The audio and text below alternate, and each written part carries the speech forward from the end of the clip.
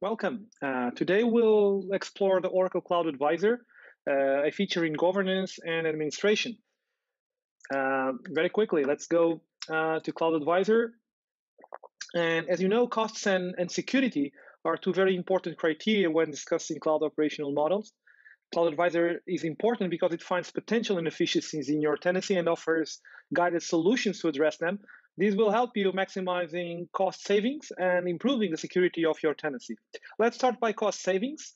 In cost management, if I click details, you can see where, how, and how much Cloud Advisor can help you optimizing. In this details table, you can find different recommendations to automatically archive or delete resources, for instance, to terminate unattached block volume, or to find instances that you are no longer using and recommends that you stop them.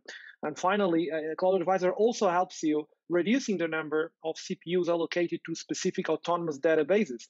So let's do a very quick exercise. I have around 30 recommendations for block volume in a pending state. Let's see them. And often you can implement a recommendation either for specific resources, as I'm going to do right now, or for all resources in this list. I'll first click the resource name and confirm that this block volume has no instance attached. Okay, and then getting back to the Cloud Advisor, I will explore the different options I have. I can implement this recommendation, postpone, or dismiss it. In this case, I want to implement, so I'll click implement.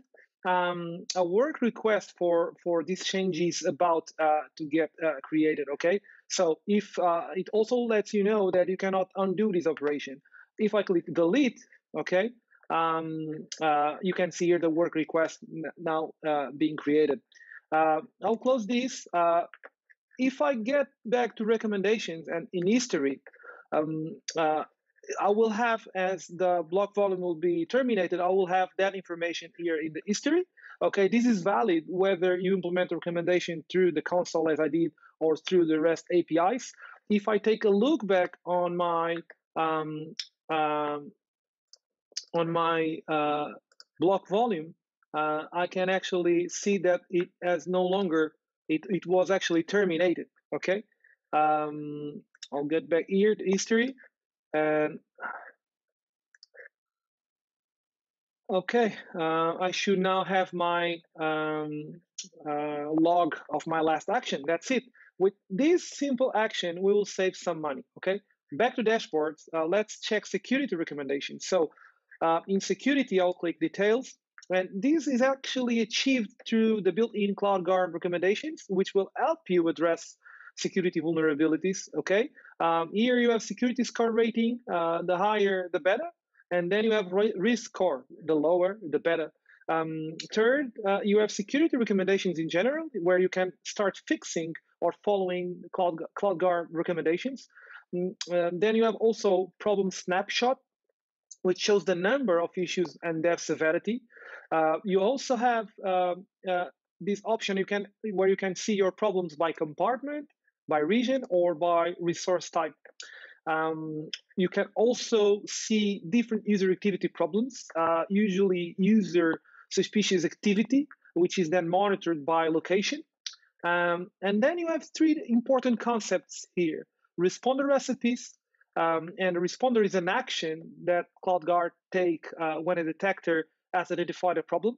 Uh, a detector is a set of rules which, when triggered, causes it to report the problem.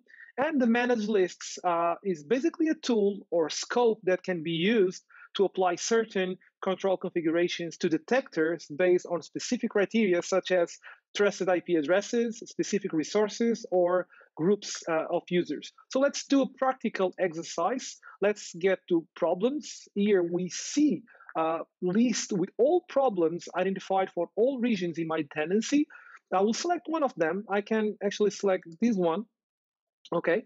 And here, what I can see is that I can do three things: remediate this, mark as resolved, or dismiss it. If I decide to remediate these, I get this dialog with some requirements to effectively solve this issue. In this case, the responder rule would be to make this bucket private And there is a requirement related to the need to let the service Cloud Guard to manage buckets in this compartment in order to do this, okay? So I'll now cancel. I'll not do this right now. I'll cancel, going back, and I will select dismiss, okay?